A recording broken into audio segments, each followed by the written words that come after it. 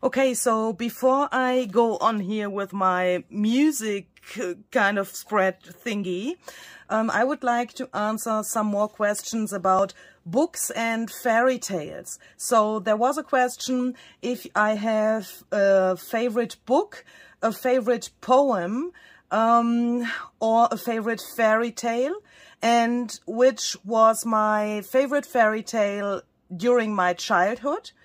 And if I ever had an idea for a character or a fictional world, what is my favorite genre of book? Yeah, that kind of questions. So let's start with the fairy tales. I have the big luck that I have two fairy tale books from my childhood here.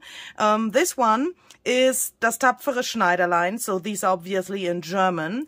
I don't know how to translate that into English. I have asked the translator, but he couldn't give me any answer that sounded good to me, or correct to me. So if I translate that word by word, it would mean the brave dressmaker. I don't know if that is an English name for a fairy tale.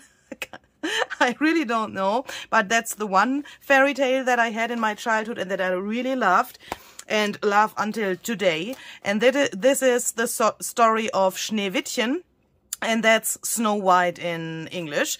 To be honest, it was not because of the fairy tale itself that these both books were my favorites during my childhood, and they are my favorites until today as well.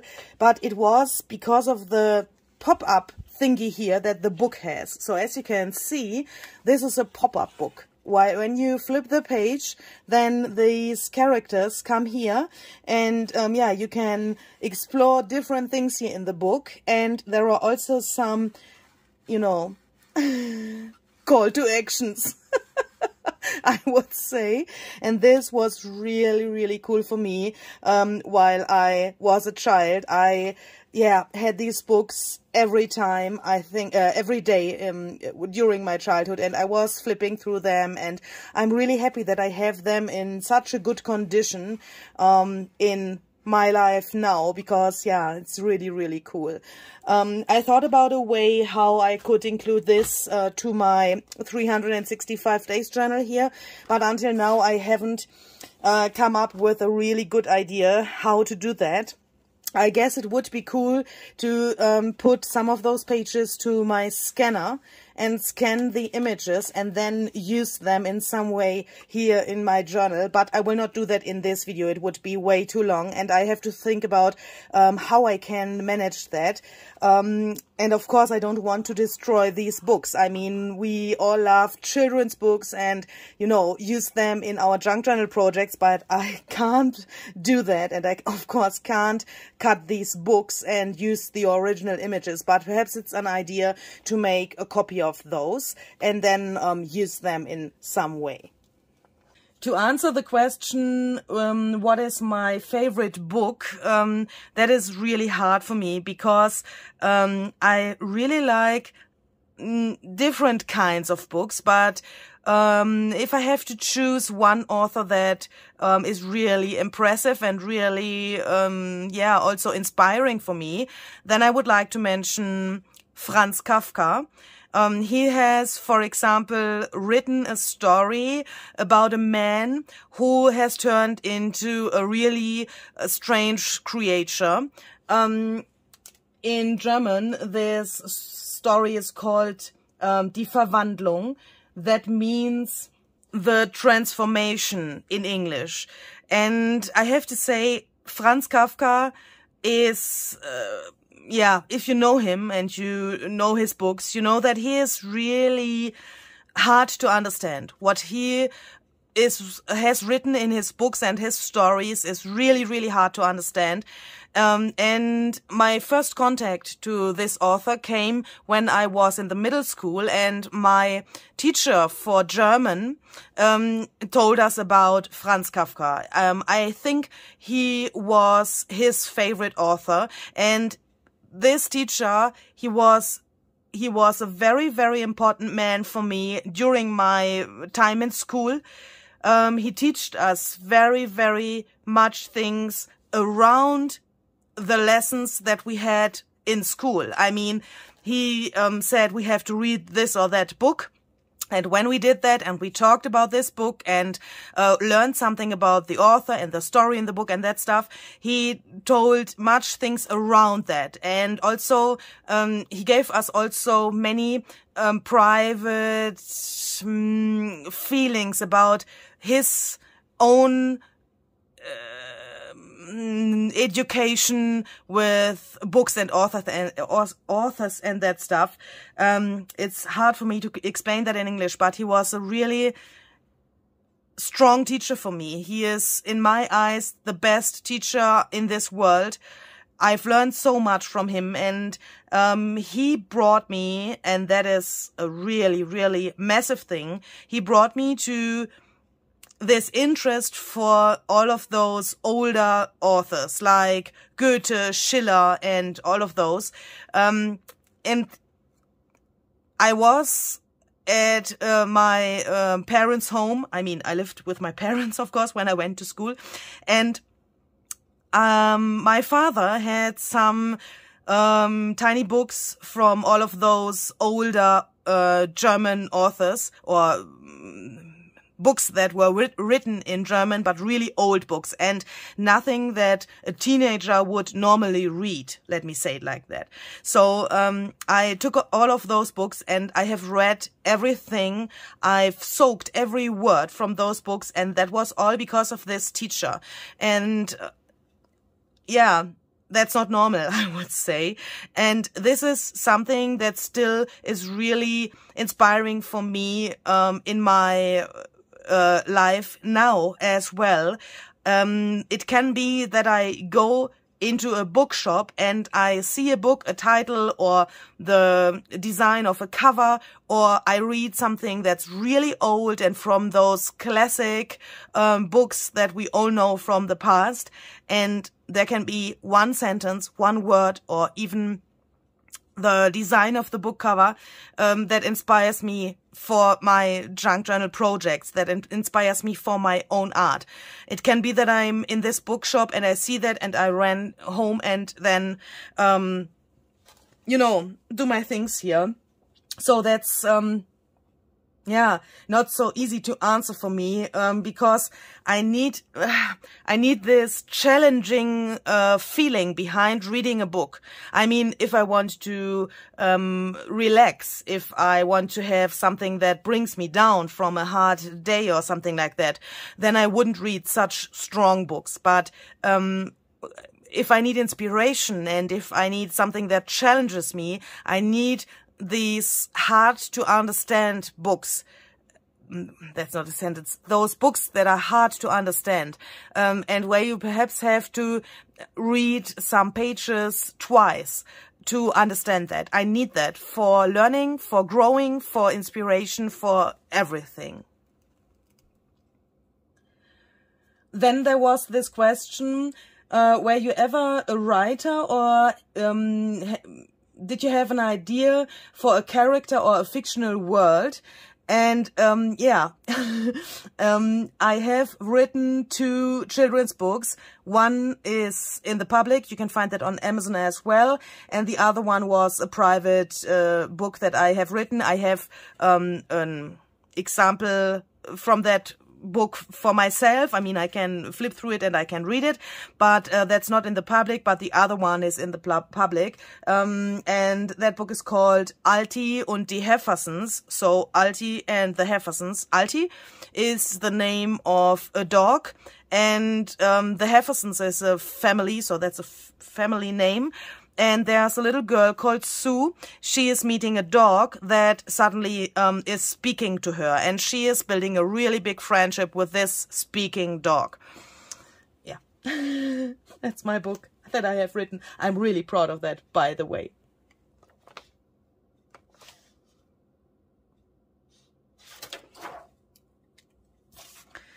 And there was another question. I think I've missed that in the meantime.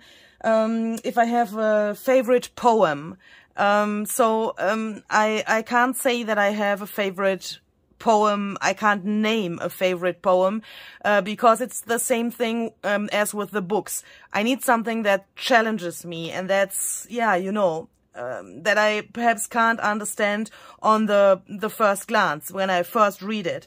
When I had this really, impressive teacher for German in school, I was reading some poems from Erich Fried. He is an Austrian poet. He was really inspiring for me during this time when I was with this German teacher, as I told you, in my time in school.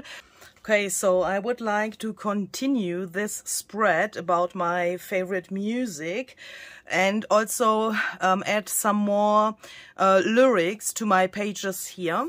I think I will perhaps go to this page or even to this page. I don't know how much space I will need. I will not go to this page because I am afraid of destroying this newspaper here. That is from 1995, and my grandma has cut that out from a newspaper. I think she used this as a reference photo for her own oil paintings. As you perhaps know, my grandma did much things with oil paint.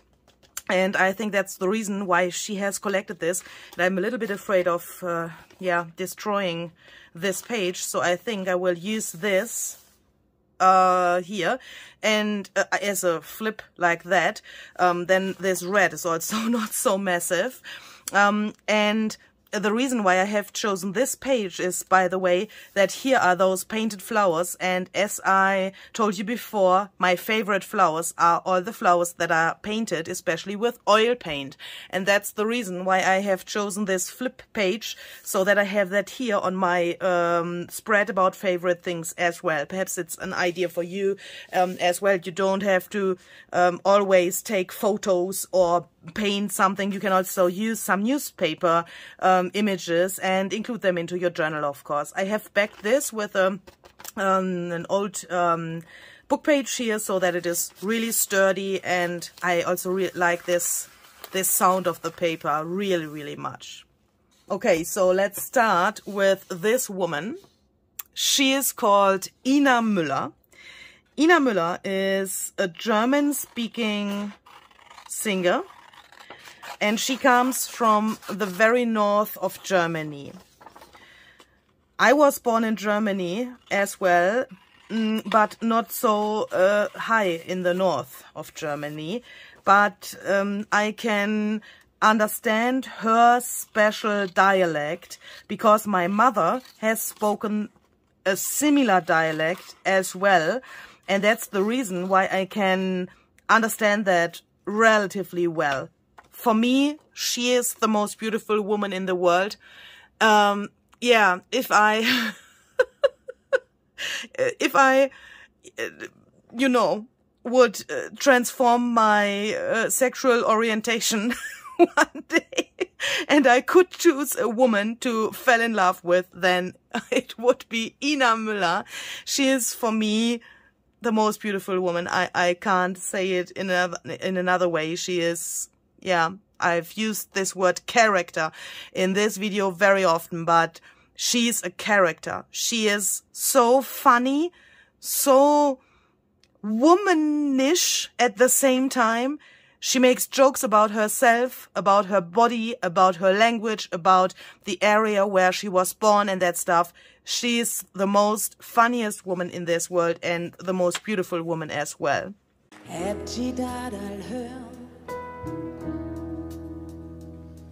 Als ob mir dat wat schert. Du, dat sind immer dieselben Fragen, die fucken ewig nur allo. Und ich mach hier bloß weg. Ich steh hier mit meinem Band. Ich weet wo ich nur leben will. Und ich denk drüber nur, ob ich ohne was zu sagen gehe. Weil ich moch hier bloß weg. Kann nicht mehr. Mein Kopf hang schief, mich herrlich quer. Kann dir nicht mehr umholen. Will mich nicht in Wind holen. Ich will an mehr.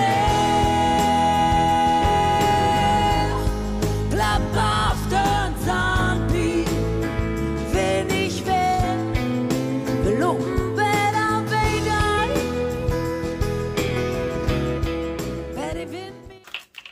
The other day I have talked to Susanne from Bollenhut Art. We both had put our heads together, and then we came up with this idea of this 365 days journal, and also with this idea that you can ask us some questions. And we have talked about how difficult it can be to answer to a question that you have asked, and at the same time, goodness, she wants to go away. Ina, stay here in my journal. You have to go here in my journal. Perhaps I should use this clamp. Louisa, that would be really helpful. We have talked about how difficult it can be to answer to a question that you have asked if we want to be honest. And of course, we want to be honest to you. If you ask something, we want to give an honest answer to you. And that's sometimes, even if the question is relatively easy, not so easy. I mean, I'm working in a really personal journal here. And of course, I want to be honest to myself. I want to honor your questions. I want to be authentic on my channel. I want to tell you something about myself, and that means I have to open my heart and my soul, and I have to talk about really private things. And I also don't want to have a journal here on my desk that's also for the public, that's also meant to show on my YouTube channel. I mean, I want to have a personal journal, and this is something that is really, really hard sometimes. It's not that I think, oh, what have I done? This idea is terrible. Of course not. But try that out. So perhaps you have a YouTube channel as well, and perhaps you want to take this idea, and perhaps you want to do something similar for your subscribers as well, and for your viewers, so that they can learn something more about yourself as well. So then this is a really cool thing. So try that out. It's really, you can learn a lot, and you can also learn a lot about yourself, I have to say. Even if you don't have a YouTube channel and you do this only for yourself, take those questions from our videos and try to journal about those questions by yourself. I promise you, you will learn things about yourself that you haven't known before.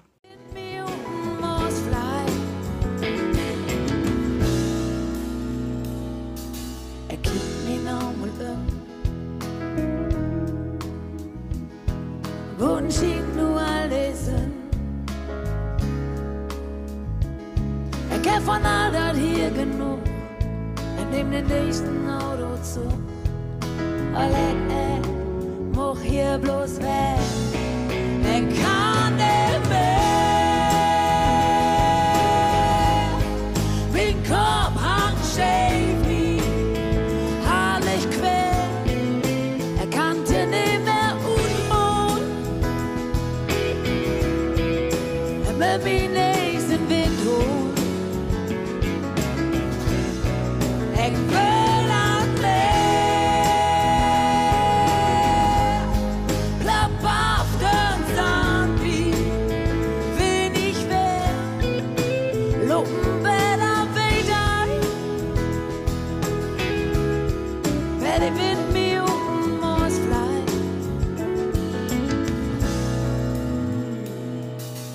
Nur steh ich hier, mein Feiden Sand. Und weil mich Vogel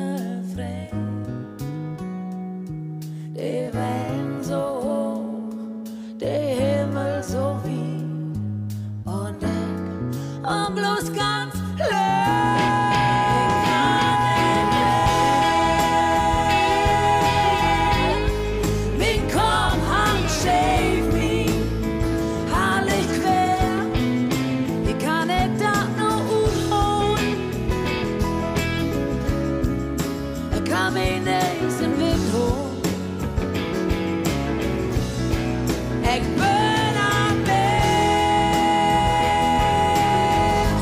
Loop naar Boston, Zombie. Wenn ich will, kann lopen bella vegan. Wer die Wind mir muss bleiben. Ik will aan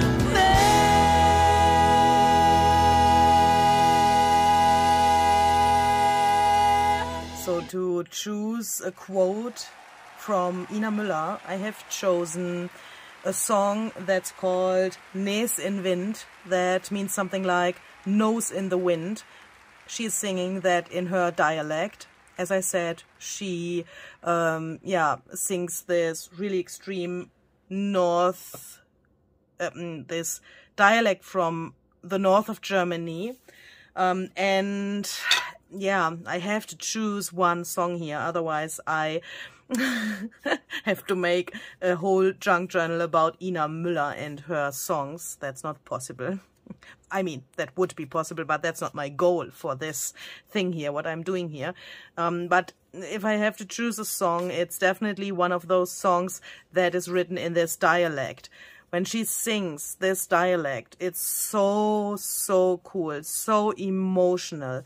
This language, I mean, it's German, but it's such a cool dialect. It's so heartwarming and also hurting at the same time. It's really, really, really cool. And I have chosen this thing here. I'm just thinking how I want to arrange that here. Here I have written the first words of this song, and if you read this, then it's a context when you are here and you go on here, so that's the rest of this text here. Ik weet wo ik nu leven wär. Sounds a little bit strange when I'm saying it, because I'm not able to speak this dialect, even if I can understand most of it. And this quote means something like, I know where I'd rather be now. Hopefully my translator has translated that right. I have problems with small words like this rather and that stuff, but hopefully that's something that makes sense to you. So this song tells something about her actual life, that she is really frustrated about one and the same questions all the time. She is a little bit overwhelmed by her actual life. It's boring for her. She wants to see something different, and she wants to put her feet into the sand and wants to have the wind blowing around her nose. That's, yeah, what this song says. Another band that I would like to mention as one of my favorite bands is a German band as well. They in the past they were 3 people in the band.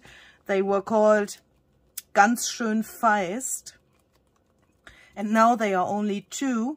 One of them has left the band, and now they are called Die Feisten, and they are making the most amazing and the most funny lyrics and songs. They are so funny. On the stage they are more than funny.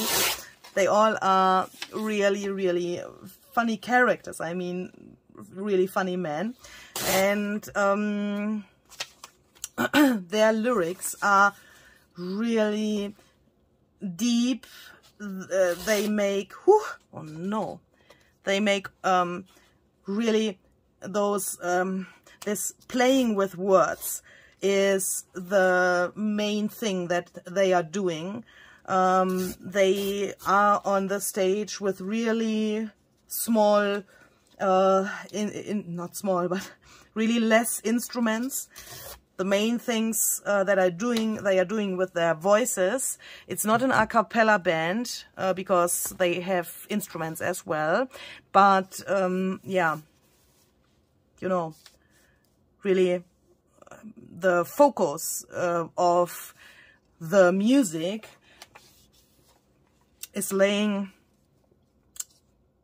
on those on those texts and in the lyrics, but yeah, not so much in, you know, playing guitar or something like that. And they are so funny. And I had the big luck that I could meet them after a concert. Here's a picture of me and them.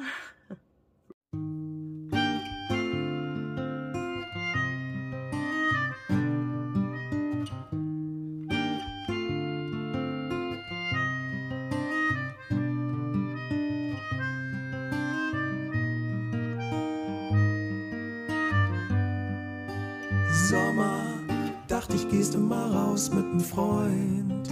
Der Wind ist warm, die Sonne scheint, es ist schön. Es lohnt sich am See spazieren zu gehen, spazieren zu gehen. Das Schiff, Seerosen, die Libellen, ein Ruderboot, alles ist so wunderbar. Da fiel mir was auf, das war mir vorher gar nicht klar. Vorher gar nicht klar. Enten haben keine Ohren, wo haben sie verloren? Beim Fliegen abgeflogen, nach hinten weggebogen. Enten haben keine Ohren, hast du das denn nicht gewusst? Sind sie damit schon geboren? Ey, was ein riesengroßer Frust. Enten haben keine Ohren, deshalb schreien sie auch so laut. Wer hat die Ohren geklaut?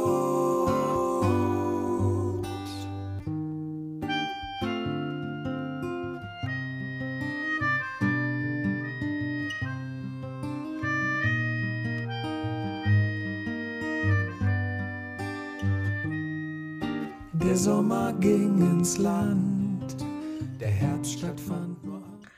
To choose a quote from one of their songs, I've chosen Enten haben keine Ohren, wo haben sie verloren? That means ducks have no ears, where have they lost them? And that's a really, really funny song, and I really love this song. So, yeah, that's what I have written here. And I think it's also a great variation from this kind of quote to this handwritten thing. And that's also a good practice to love your own handwriting more. I normally don't like my handwriting, but this project with this journal is also, for me, a practice to be more kind to myself and to yeah, bring more acceptance to my handwriting. Do you know what I mean? Spazieren ich und du, Schlittschuhlein, ein paar Runden drehen, mitten in die Enten rein. Wir haben uns nicht gesehen, haben uns nicht gesehen. Und dann lag ich da, Enten um mich rum. Ich war das erste Mal ganz nah an ihnen dran und ich konnte sehen, ganz ohne Problem, Enten haben keine Ohren, in der Kälte abgefroren. Richtige Füße haben sie keine, nur aus Gummi rote Beine. Enten haben keine Ohren, hast du das denn nicht gewusst? Sind sie damit schon geboren? Ey, was ein riesengroßer Frust. Enten haben keine Ohren, deshalb schreien sie auch so laut. Wer hat die Ohren geklaut?